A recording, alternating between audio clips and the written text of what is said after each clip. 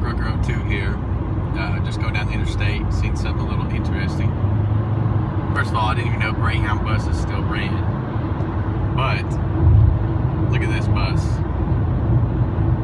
It might not look as bad in the video, but I guess the airbag shocks or something are completely out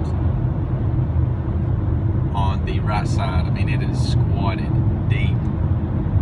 Let's try to get up here on the side, see if I can show you guys a little bit of a better view. He keeps putting his flashers on. I don't know if it's because traffic or, yep, there's a wreck up here, but still, he has got this thing squatted in the back.